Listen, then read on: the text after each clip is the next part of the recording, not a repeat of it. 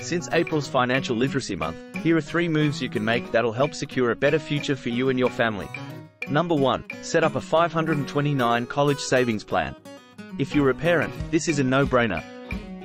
Even if you earmark as little as $25 per month, over time, a $529 college savings plan will help your child combat runaway tuition and textbook prices.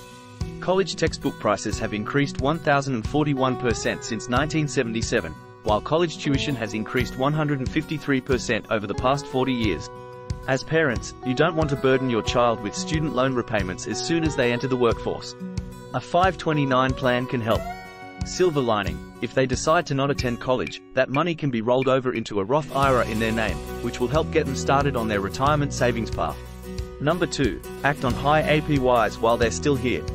The Federal Reserve spent the past 2 years hiking interest rates to offset 40-year high inflation. That ended last July, and to the surprise of many, it worked without being coupled with a crushing blow to the job market.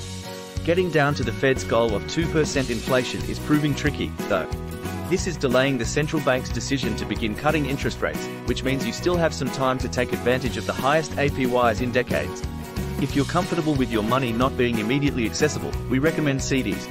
Some are still offering over 5% rates for terms as short as 12 months with minimum deposits as low as $500. Number 3. Start researching equities.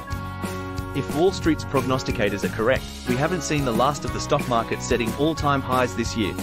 So far in 2024, that's been accomplished numerous times by the S&P 500, the Dow Jones and the Nasdaq. If you're a passive investor, start looking into index funds that mirror underlying benchmarks and make sure they carry low expense ratios. If you're more active in your portfolio management, look at stocks in sectors with inelastic demand. Companies that have created an impenetrable competitive moat.